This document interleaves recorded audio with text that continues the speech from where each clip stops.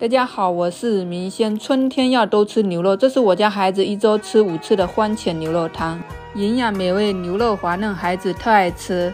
首先准备葱段和姜丝，倒入少许开水，用筷子搅拌均匀备用。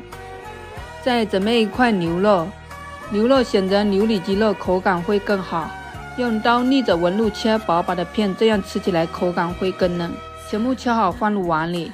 接下来倒入2勺葱姜水去腥，倒入几滴老抽调色，1勺生抽、蚝油，适量的胡椒粉，1大勺地瓜粉。加地瓜粉也是牛肉滑嫩的关键。再用手充分的抓拌均匀。倒入1勺食用油锁住水分，用手抓拌均匀，再腌制10分钟，使它入味。准备2个孩子爱吃的西红柿，用刀在尾部切十字花刀。再倒入滚烫的开水，没过西红柿，把它浸泡10分钟去皮。准备3瓣蒜，拼命的把它拍散，再切成蒜末。再切一些葱末和葱花，全部切好放碗里备用。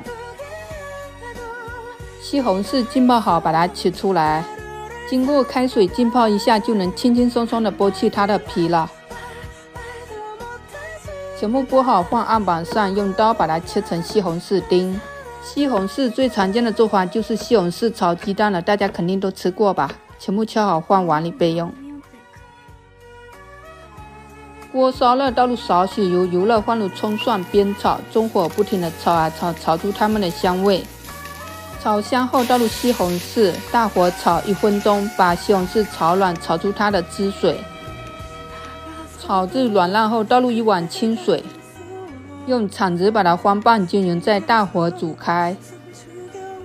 水开用铲子撇一下糊沫，撇干净后关火。再把腌制好的牛肉一片一片的放入锅里，放下去后别急着去翻动它，容易偷浆。全部放入后用中火把它煮开，倒入1小勺盐、1小勺鸡精。等煮至定型后，用筷子轻轻的翻动一下。